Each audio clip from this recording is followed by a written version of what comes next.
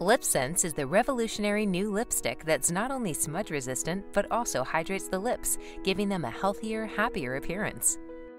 In order to achieve the complete durability and rich color of LipSense, there are a couple steps to consider while applying. Start by gently cleaning your lips with a warm, damp washcloth and dry with a towel. Pay particular attention to drying the waterline. This is the most difficult part of the lip to get to keep color, so starting with a dry base is crucial.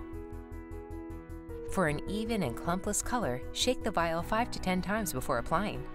LipSense is applied using thin layers and long strokes instead of the traditional back and forth method recommended by other lipsticks and gloss.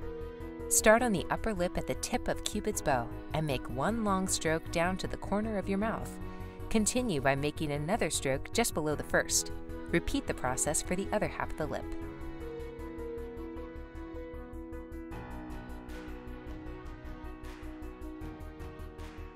Be sure to re-dip your wand between strokes to maintain even coverage.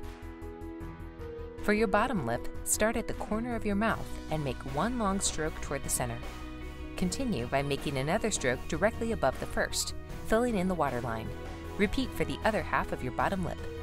You may notice a tingling sensation when first using LipSense. This is completely normal, as the base of the color is a denatured alcohol that serves as the delivery system for the color. It will be more noticeable when your lips are dry or cracked, but will go away as your lips become healthier and more moisturized with the use of the LipSense glosses. Allow your first layer to dry by waiting 15 to 30 seconds before applying your next layer. Wait time varies, as some colors require longer to dry than others. Do not press or smack your lips during color application. Doing so can ruin color evenness. Apply your next layer in the same fashion as the first, using the same color or mix it up with a different color for a desired effect. Allow the second layer to dry and apply a third layer of color. Do not apply more than 3 layers of color. Too many layers cause the color to flake and peel more easily. After your third layer is dry, apply a coat of glossy gloss to seal in the color.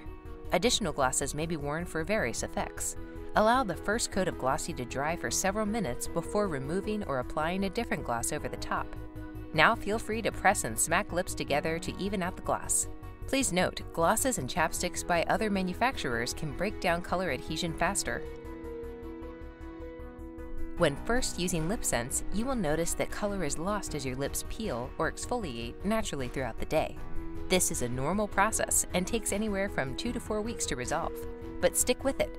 After the initial exfoliation phase is complete, your color will last much longer, your lips will become much healthier and more moisturized.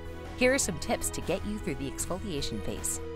Wax-based products such as chapstick or other lipsticks can be very drying for your lips and can extend the length of time your body experiences the exfoliation phase. Gently exfoliate your lips in the evening with sugar scrub and a warm washcloth. Wear glossy gloss or Senegence moisturizing balm while you sleep. Senegence has designed the Oops Remover as the suggested method for removal, touch-ups, and mistakes. Facial makeup remover bars can be used to remove any residual pigment without traumatic scrubbing of your lips. That's it!